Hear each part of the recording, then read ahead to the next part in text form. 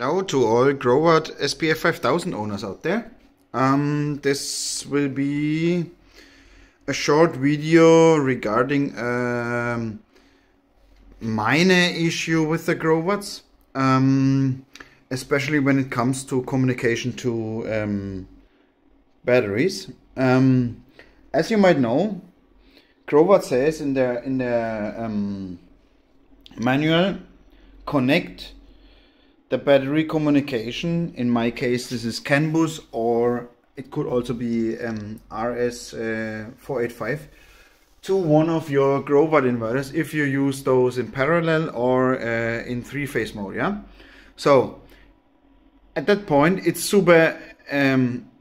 It's your choice which of those inverters you connect it to. Yeah. Because as long as all inverters are running, they share this communication between the devices. Yeah. That's why I prefer usually to connect the communication cable, which is in that case my communication cable to the battery, to the inverter, which is the host inverter. And why I'm doing that, or what is the reason for that, it's super easy to explain, because I have this kind of window or energy saving functionality with this kind of relay and this kind of transfer switch, and with that I can switch off inverters completely. Yeah, within a group of connected inverters. And if you follow my other videos, I explain that more in detail, but this only works really. This only works in a parallel single phase setup, yeah, as I have here in my house. So what happens? So I want to explain you the root cause, or the root issue for that, yeah. So if the battery is connected to one of those inverters, and let's say these two are working at the moment, or are really in practical use, if I connect it to this inverter, and as you see, this inverter is off, yeah, it doesn't transfer any data with the host inverter when it's in this kind of really off state. The battery communication is disconnected at this point, and this will cause the inverter doing weird things, especially when you are in, let's go to 5, to lithium mode, or to use 2 mode, yeah, because in these modes the Growatt inverters need to have a functional BMS connected to the inverters, yeah. And I show you right now what happens if you disconnect the communication between the battery and the inverter. And I will do this. I can disconnect it wherever I want. I can disconnect it from here, from the CAN bus of my battery, or I can disconnect it really down here, and I'll show you what's happening when I do this. Yeah, and I'm getting off, and the inverter will still 30 seconds roundabout work. And look at the transfer switch, because we will go to an error state soon, because the inverter tries, okay, this was it, the inverter tries to get a connection to the battery, and it says right now fault, or error 20 and error 4. And let's check quickly what these messages are, but I think 20 is warning code 4 is battery voltage, SOC is too low. Okay, that's clear, because the SOC is not readable anymore. And there are more informations here. 20 is BMS communication error, yeah. So the inverter shuts down as soon as it has a fault, that's clear. And this is only the reason if you use battery communication. And this is not something bad, I have to say. It's really not something bad, it's something good, because the inverter realizes that there is something wrong with the communication to the battery, or the battery is faulty or whatever, yeah? And that's why it's shutting down. So, as you saw, the transfer switch switched over to source B, which is my grid, yeah? And everything is still running, no light cut-offs or something, or blackouts here happening in the house. So, I even cannot start I can start the inverter, but it will go directly to a fault state, yeah? So what I'm doing right now, I'm getting this back connected, even if we only have 20, right, something above 20 connected. I will get this to the off state. Oh yeah, it takes time, yeah? No, I have to switch it on like that. And switch it on. So, it's even where I disconnected, the main inverter will go off. And why I showed you this on my host inverter is that it is not even on which inverter you connect your battery communication. Because if you do it like me, switching off inverters in the night to save the own consumption of the inverters, yeah, and your battery is connected to this inverter, and it switches back to battery mode, and okay, and your battery and your inverter shutting down, and your battery is connected to it, all inverters shutting down. And this is, I would call it a luxury issue if you have, or if you use those inverters, yeah. Usually, I don't know anybody else who's using those inverter in this constellation with a kind of functionality on this switching on and off circuits. But for me, it's crucial, yeah.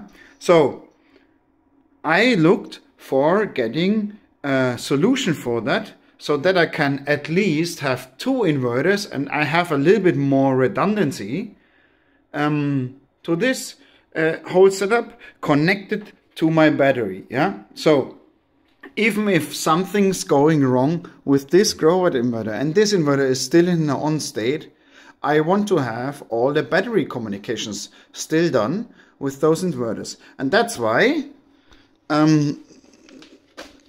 these 2 guys came into my house today, and I recently took some tests with it, yeah. So this is a RJ45 coupler, or a Y a gate, or however you want to call it. So there's 1 input and 2 outputs, yeah. And I have also, for testing purpose, I tried another one, and this is that one here. It's also with the RJ45. It's a male plug, and this couplings, or RJ45 couplings, where you have something getting out. So, and I can tell you, I tried that just before. My concerns were that the communication to the battery is totally messed up if I have 2 inverters connected to 1 battery. But I can tell you right now, after testing around for the last 30 minutes, the inverter is doing really great, yeah. So for this kind of plug, you can use one prepared battery cable, because these battery cables need to have a special pin alignment, and this is really depending on your battery, yeah, or BMS you connecting to it. So you need only 1 of those specially prepared cables, if those are really special, and you can connect it to this plug here, yeah. And to this plug, to these 2 plugs, you need only standard RJ45 cables, and put it in the CAN bus if you want to use CAN bus, or RS45, but I'm using CAN bus here, and putting those 2 standard cables, which are those here, and this is really in production at the moment, especially this kind of adapter, yeah, and you connect those to two inverters, yeah. You can make you can play some games with it and buy more of those. I have also 2 of those at the moment here. And connect another inverter to it, yeah. This is all fine. The inverters will deal with that. The communication is still working to the battery and everything is fine. And you can switch this off or you can switch this off. At least one has to work, of course, yeah. And the battery communication is still established between the running Growatt SPF5000 inverters. So this was regarding that, and there's no other story for this kind of inverter, but this works a little bit different. This one you will plug to the battery CAN bus port, and you use on these 2 ports specially prepared inverters, specially prepared communication to your inverters, yeah. I think this solution is much more better. Oh, sorry, I have to check. This solution is much more better because you need 2 standard cables and only one cable which is really customized for the communication. But the other version also works great. So I tested both. And they work great. And I can switch between inverters. I can switch this off and switch this on, and I can run both at the same time. And communication is established, and they still have all the information from the battery, and yeah, for charging and so on. So this is what I wanted to show you, and I'm sorry for the last few days. I had really issues with my Raspberry Pi and my reporting.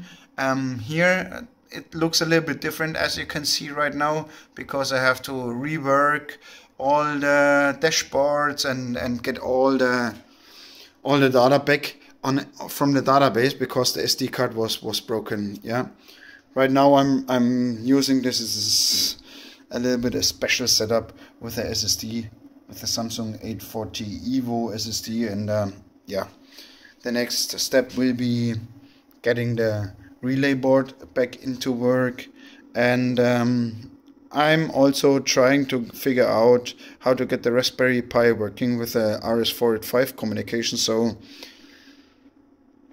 maybe we can get rid of those Growatt Shine F sticks, the customized one, yeah.